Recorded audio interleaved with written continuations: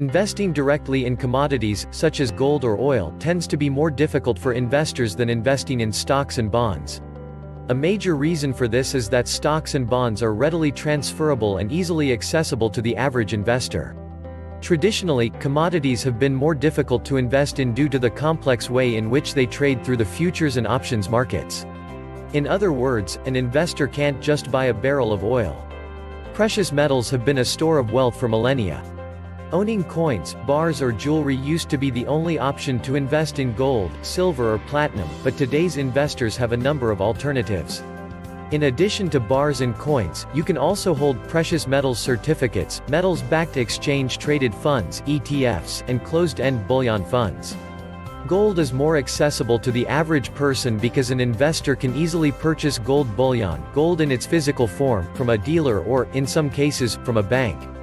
However, with the advent of more advanced financial instruments, gold, along with other commodities, has become much easier to invest in without having to buy the physical metal. There are now exchange-traded funds (ETF) that replicate the movements of the underlying commodity, giving investors direct exposure. While not every commodity has an ETF, both gold and oil have ETFs. For example, the SPDR Gold Shares, ticker symbol GLD, trades on the New York Stock Exchange and can be traded at any time throughout the trading day. Each share of the ETF represents 1/10 of an ounce of gold, so if gold is currently $1,500 an ounce, the gold ETF will trade at $150 per share. This investment product is one of the easiest and least expensive ways to access the gold market. In general, investors looking to invest in gold directly have three choices: they can purchase the physical asset, they can purchase an ETF that replicates the price of gold, or they can trade futures and options in the commodities market. Number 1. Physical gold. Physical gold provides the most direct exposure to gold. Gold in bulk form is referred to as bullion, and it can be cast into bars or minted into coins. Gold bullion's value is based on its mass and purity rather than by a monetary face value. Even if a gold coin is issued with a monetary face value, its market value is tied to the value of its fine gold content. Investors can buy physical gold from government mints, private mints, precious metal dealers and jewelers. Because different sellers may offer the exact same item at different prices, it is important to do your research to find the best deal. When you purchase physical gold, you must pay the full price. Physical gold ownership involves a number of costs, including storage and insurance costs, and the transaction fees and markups associated with buying and selling the commodity. There can also be processing fees and small lot fees for investors making small purchases.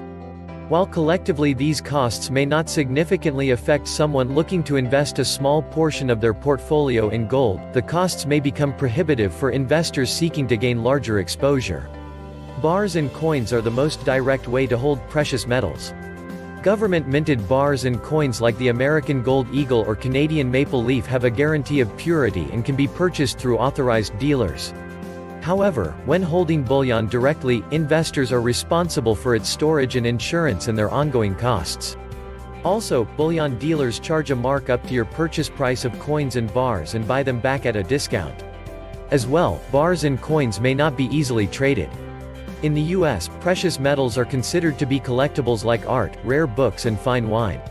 Provided you hold it for more than 1 year, for tax purposes, the capital gains tax on your net gain from selling a collectible is 28%. This level of tax is considerably higher than the tax rate on most net capital gains, which is an average of 15% for most taxpayers. According to the IRS. 1, if you sell a collectible in less than 1 year, the proceeds will be taxed as ordinary income. Number 2. Gold ETFs. Unlike physical gold, ETFs can be purchased on margin, meaning that investors only front a percentage of the investment's value. ETFs allow investors to access gold while avoiding the costs and inconvenience of markups, storage costs and security risks of holding physical gold. An investor will lose a percentage of his or her investment's value each year to the fund's expense ratio. An expense ratio is the recurring annual fee charged by funds to cover its management expenses and administrative costs. Precious metals exchange-traded portfolios are a popular way to gain exposure to precious metals without the inconvenience of storing and insuring the physical bullion. Exchange-traded funds (ETFs) and closed-end funds provide investors with access to physical bullion with the daily liquidity of an exchange-traded security. Exchange-traded bullion funds are open-ended funds that issue shares backed by metals. Investors do not have direct beneficial ownership of the bullion and have no option to exchange their shares for physical metal. If investor demand outpaces available shares on a given trading day, the ETF will issue more shares to satisfy the demand and acquire more metal with the proceeds. Conversely, when there are more investors selling than buying, the ETF will redeem shares and sell the equivalent value of metal. While bullion ETFs mostly hold allocated metals, they also hold unallocated metals to facilitate the creation and redemption of shares. In addition, the custodian that stores the metal is typically a bullion bank, which can create counterparty risk in the event of bankruptcy or insolvency. While bullion ETFs mostly hold allocated metals, they also hold unallocated metals to facilitate the creation and redemption of shares. In addition, the custodian that stores the metal is typically a bullion bank, which can create counterparty risk in the event of bankruptcy or insolvency. In the U.S., for tax purposes, bullion ETFs are considered collectibles by the IRS. The capital gains tax on an investor's net gain from selling a collectible is 28%. Number 3. Closed-end bullion funds. Closed-end bullion funds are similar to ETFs, but issue units through initial public offerings and follow-on offerings and can cancel units through buybacks. The units are usually fully backed by allocated bullion. Because there is a fixed number of units at any given time, they may trade at a premium or a discount to their net asset value, depending on investor demand and whether there is an option to redeem for physical metal.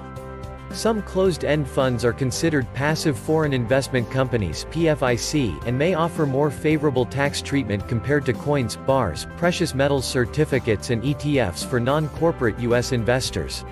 Conclusion: the transaction costs associated with gold ETFs are often lower than the costs related to the purchase, storage and insurance of physical gold.